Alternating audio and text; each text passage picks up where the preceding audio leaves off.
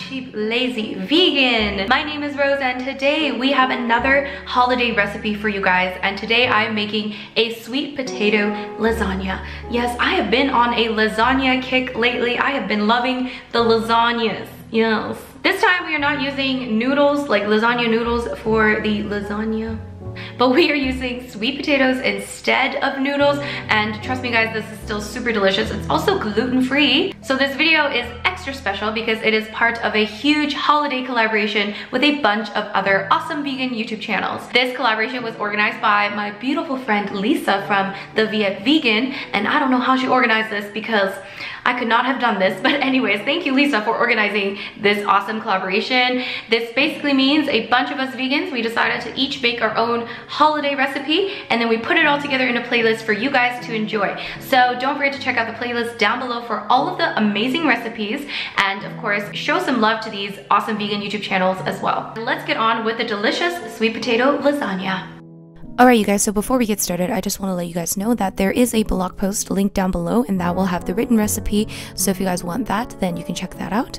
And I also want to note that this did not turn out as pretty as I had hoped, but I am not a fan of remaking things or just making things because it looks pretty, so just don't mind the fact that it is kind of ugly, but this is reality, okay? This is not Pinterest!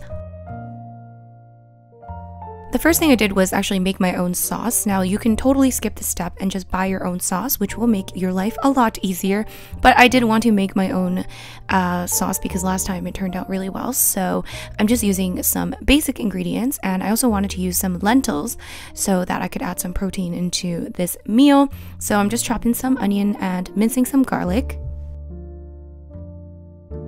If you guys watched my last lasagna video, it is a very similar type of sauce that I made in that video, and I'm also using some chopped mushrooms as well. So in a frying pan, I'm just heating up a small amount of oil. If you want to keep this completely oil-free, then you can just use water. I don't know why I just used oil, but you know, that's what I did, okay? So I'm just cooking up the onions just for a couple minutes until they start to soften, and then I'm just going to add the garlic, and then cook that up until that starts to brown very slightly, and then you can add in the mushrooms. And I always say this in a recipe video, but you can always alter the recipe however way you want. So if you don't like mushrooms, don't add mushrooms. And here I am adding the red split lentils and also a large can of stewed tomatoes. I'm just breaking up the tomatoes and just mixing that up.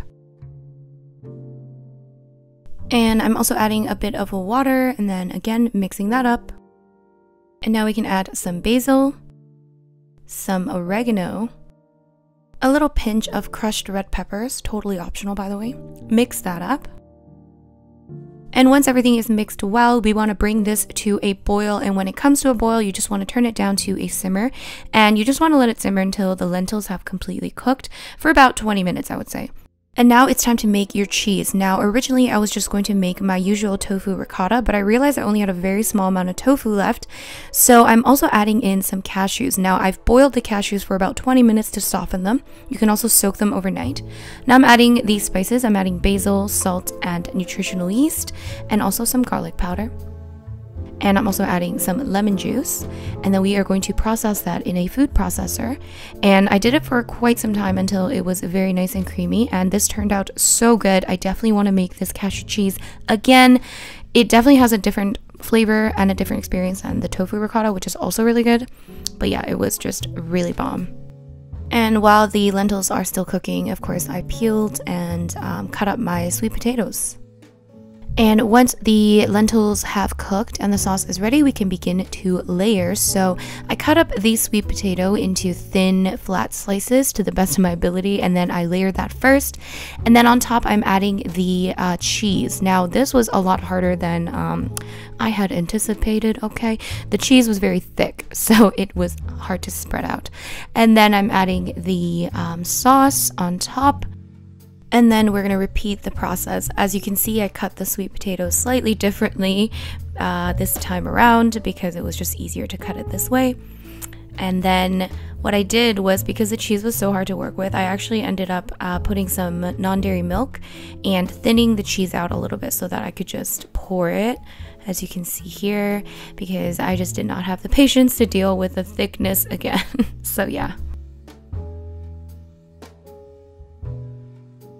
And on the very top, I'm just going to add another layer of a sweet potato. And as you can see, I'm using a different kind of potato. And one of them is a yam, one of them is a sweet potato. And I still don't really know which one is which or the difference between the two. So yeah, I'm also pouring a little bit of like the tomato juice from one of my old cans of stewed tomatoes on top. I don't think that's necessary, but I just thought I would do that. And I also sprinkled a little bit of nutritional yeast on top as well. And there is that product. Now, it turned out more of like a casserole than a lasagna, but you know, it still tasted delicious. So I'm just covering this with aluminum foil and I'm just going to bake it for about 1 hour. And after that hour, I just removed the foil and I baked it for another 10 minutes or so to brown out the top at 400 degrees Fahrenheit. And this was the result. Now, in hindsight, I would have waited for it to kind of cool down a little bit before I was too eager and start cutting it and trying to take it out because it was quite juicy. There's a lot of like, I don't know, juice in there, as you can see. So it was a little bit harder to make it pretty and cut it nicely. So my tip would be to just kind of let it sit for a bit before you start to like get too anxious and start to cut it. So that is the final product of my sweet potato lasagna / casserole. Like I said, this isn't going to win the beauty Olympics. I hope yours turns out a lot prettier than mine, but in the end, it still tasted super delicious. It's sweet and savory at the same time. It is so comforting and just very, very perfect for the holidays. So I do hope you guys give it a go and share it with your family and friends. And that cashew cheese is everything.